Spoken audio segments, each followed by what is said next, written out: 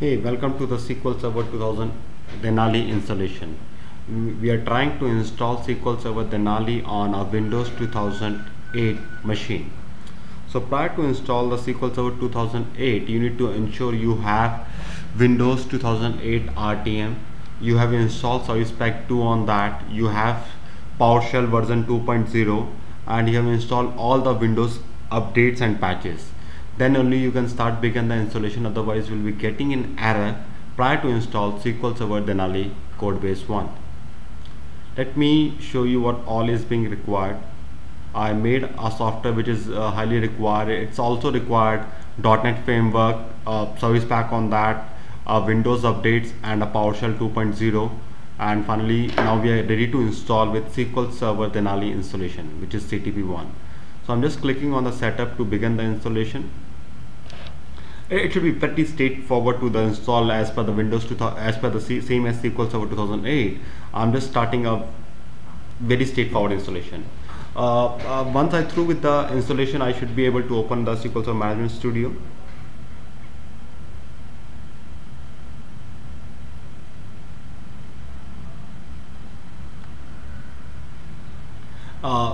SQL Server Denali uses the same SQL Server Installation Center for installation and planning and maintenance. It's a pretty same window as Windows 2008, SQL Server 2008. I'm click on the installation. I wanted to install a standalone machine on this Windows 2008 virtual machine.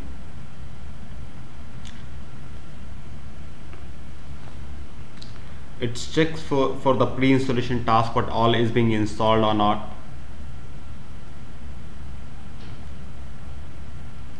It checks for things, it is setup administrator and all the stuff, it is pretty okay with me.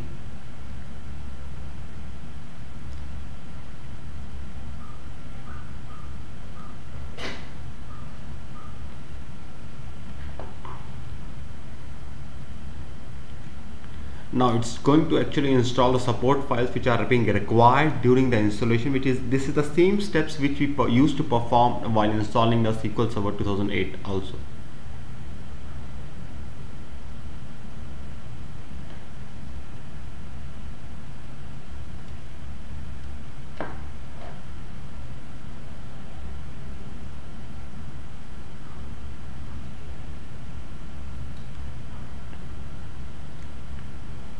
Now it opened the actually SQL Server setup wizard. It says a firewall. I do not have the firewall installed, so that should be okay because it's a pretty thing. And it's very important, you need to have the PowerShell installed 2.0, otherwise you will not be able to proceed with the installation. I'm installing an enterprise edition. I go through with the license agreement. I'm agree on that. Click on the next button.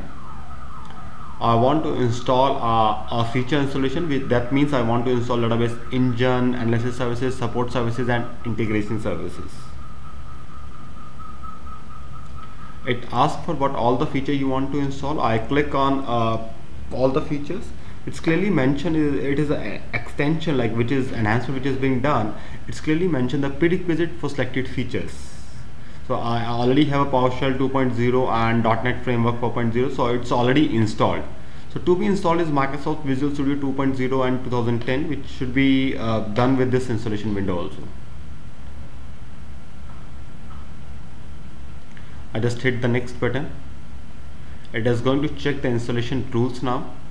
If I check the reports, it's all says okay and it's zero fail. It's very important to have the zero in fail, otherwise it will not be able to get the next button, otherwise we'll need to stick up with something. Where I want to install the SQL Server, I have given the path key. This is the path where I want to install, and I wanted to install a default instance.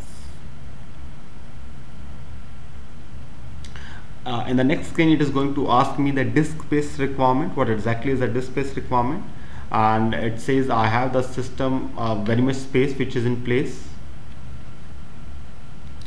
It asks for security account which through which I wanted to start with. I wanted to all should be start with a system account, and there is no password for that. It should be all automatic and manual.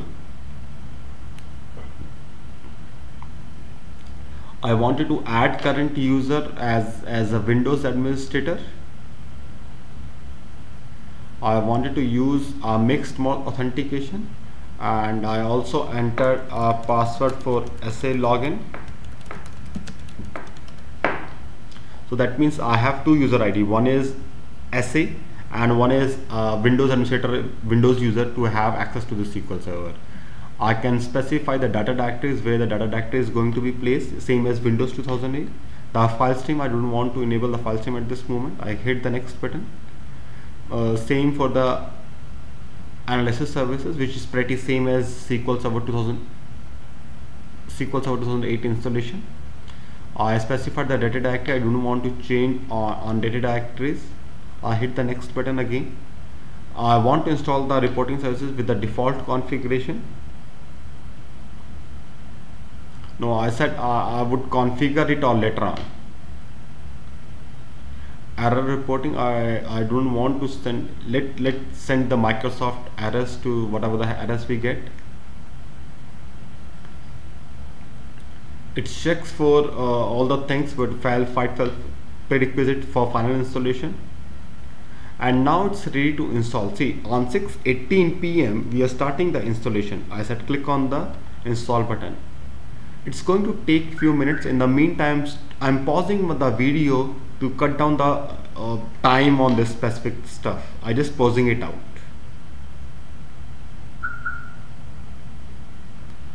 So it's already 6:22 and we are still on the installation. It is going to take approximately 10 minutes of time. So we already spent 5 minutes. So let's wait for another 5 minutes to continue on this. We are pretty close to complete the installation because it's now finally cleaning up some of the backup files which is being created during the SQL Server installation. Let's wait for another few minutes to continue on this. It's 6:27 and we are still on the setup, and it's taking a longer time to complete the installation. I will definitely let you know once we finish with the installation. It's taking a bit longer time. It's already 6:34 and we are still continuing on the installation. Let's wait for another few minutes. We have just finished the installation, and see the note finally in the last. It clearly says it installed all the components successfully, and we finally installed the SQL Server Denali on Windows 2008 machine. Thanks for watching this video.